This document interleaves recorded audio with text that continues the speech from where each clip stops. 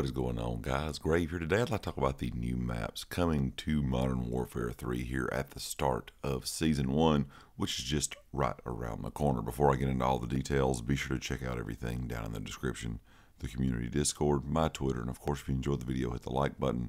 And if you have not subscribed to the channel yet, I hope you consider subscribing. We don't have the official release date just yet.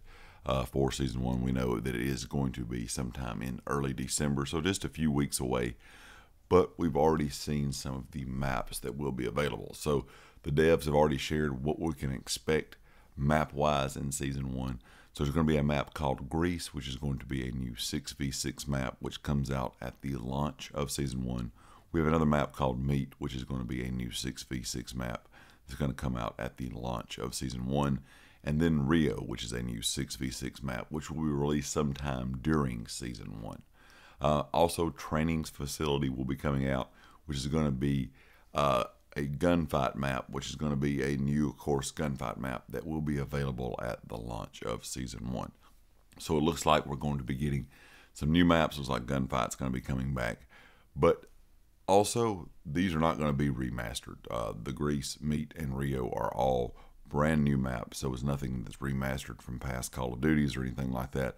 These are all three brand new maps, so you can kind of go ahead and see in a few, I guess, seasons, you know, if you look at the game, or a few months, we're going to have a lot of maps available to us. Now, will people enjoy these new maps as much as they enjoy the maps we have right now? Of course, these 16 original Modern Warfare 2 maps, we'll kind of have to wait and see.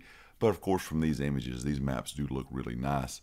So I'm going to be kind of curious to see how people, you know, take to the new maps, or if, you know, they're fans of the old maps still.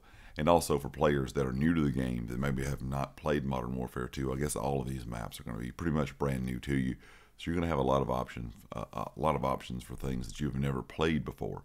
And even for me, for someone that's played all the COD games, seeing these old maps in the game is a lot of fun, but also seeing some brand new maps is a good thing too, in my opinion.